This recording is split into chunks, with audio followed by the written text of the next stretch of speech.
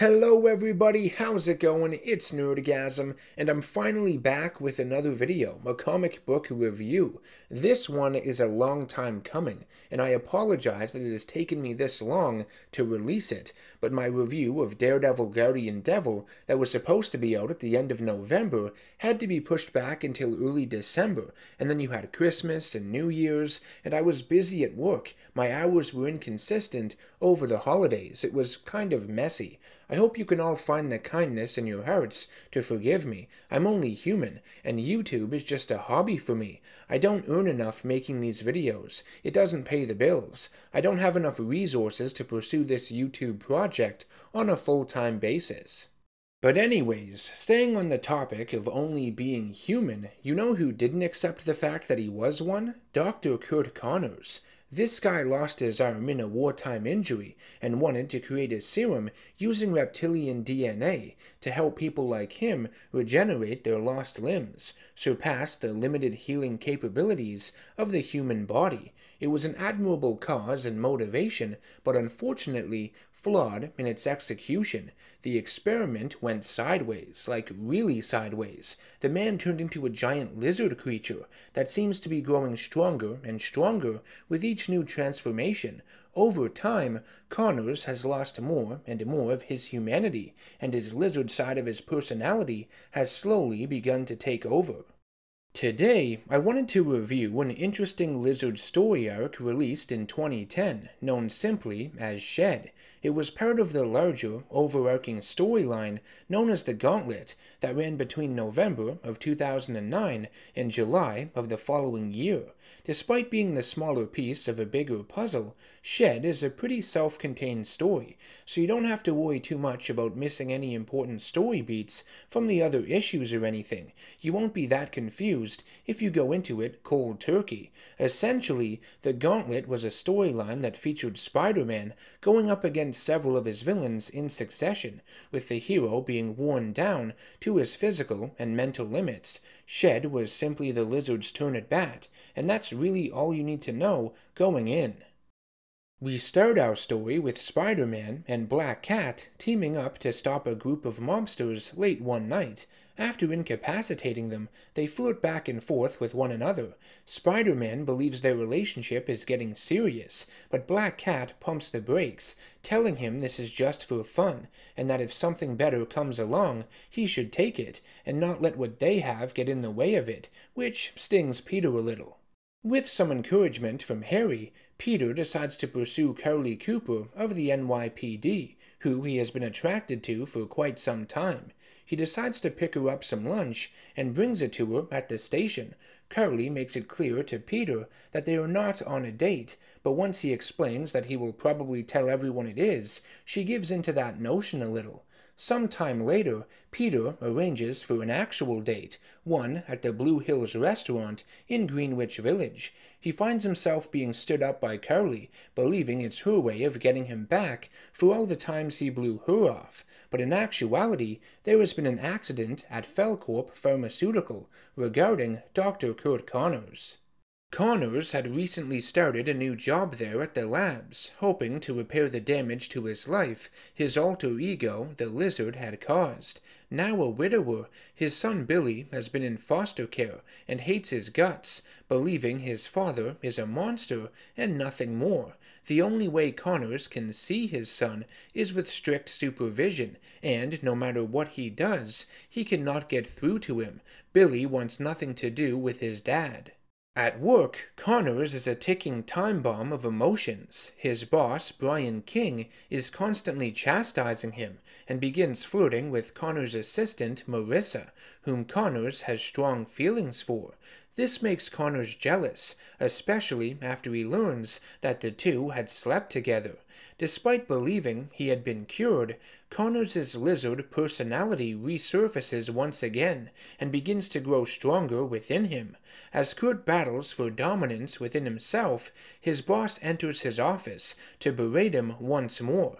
Connors tries to take his lizard suppressant before it's too late, but King stops him, believing it's the serum that causes the transformation. And, well, you know what happens next. Kurt Connors transforms into the lizard and decides to chomp down on his delicious boss. Yummy. Spider-Man meets with Curly at Felcorp Industries, learning that 6 people had died in the attacks, the only survivor being Connors' assistant, Marissa. Spider-Man believes that the lizard is going after Billy and heads for his foster home first. When Spider-Man gets there, it isn't long before he comes face to face with the lizard. He tries desperately to reach his old friend, Kurt Connors, deep inside of the monster, but to no avail, and when the door of Billy's foster home is broken open during their scuffle, he believes that the lizard had already been inside. Spider-Man manages to calm the lizard, as Connors is able to get a handle of his darker personality, if only for a short while. As the lizard retreats, Spider-Man puts a spider tracer on him so he can hunt down his foe at a later time. Right now, his focus is on the family, which are in pretty rough shape. Billy's foster mom is bleeding out in Spider-Man's arms, and it's revealed that Anna Kravinoff, Kraven the Hunter's daughter, has taken Billy. She ties him up in a nearby alleyway and offers him up as food to the lizard. Despite Billy's desperate attempts to reach his father and Kurt Connors trying to overpower his darker half, it's no use, and the lizard has himself a helping of Billy jerky. Billy steak, Billy back ribs. I don't know how I can make this any less horrifying. He eats a child, his own child, and they say Marvel can't be dark. Sure. Anyways, after the lizard eats Connor's son, Spider-Man not only finds the remains of Billy, but after following his spider tracer, also finds the remains of the lizard, believing he is dead in a pile of garbage. However, a new, more powerful form of the monster claws its way out of the skin and claims that it has shed Kurt Connors. It violently attacks Spider-Man and exhibits the ability to talk fluent English, having taken over the mammalian brain of Connors' body. This new lizard also has the ability to telepathically communicate with the lizard part, or more animalistic and instinctual part, of the human mind, which triggers the fight-or-flight response. The lizard connects with Spider-Man's, which sends him running in fear, and then activates it in the minds of several New Yorkers, who go berserk and attack each other. Spidey manages to make it back to the crime scene at Felcorp and finds a batch of Connors' lizard suppressant. He takes it with him in the hopes of using it against the lizard, and even downs some of it himself to counteract the effects of the lizard's telepathy. Spider-Man uses the serum on the lizard, but it seems to have no effect on him. He then shows the monstrosity a picture of Billy Connors, and tries once again to reach the good doctor. As the lizard dwells on his thoughts, Spider-Man is attacked by the angry mob of people the lizard had influenced. In the surprising turn of events, the lizard actually saves Spider-Man and pulls him to safety. Having taken over the brain of Kurt Connors, the lizard is beginning to feel mammalian emotions for the first time, such as sadness, regret, and even shame. It sees the world the way it had never seen it before, coming to the realization that there is more to life than just killing and survival, more to it than just instinct. The lizard lets Spider-Man go and releases his influence on the people of New York. Why? For one simple reason. Spider-Man Shed is a great lizard story. I'd rank it up there as being one of the best featuring the villain.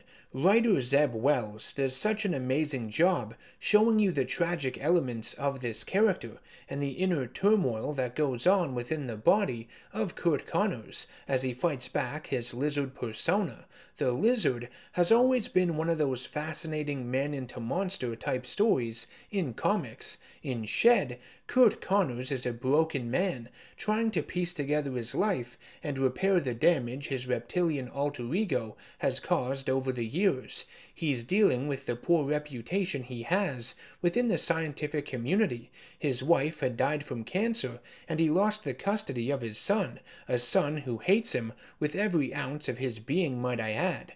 This man has been through a lot, and it's only a matter of time before he snaps and becomes the lizard once again.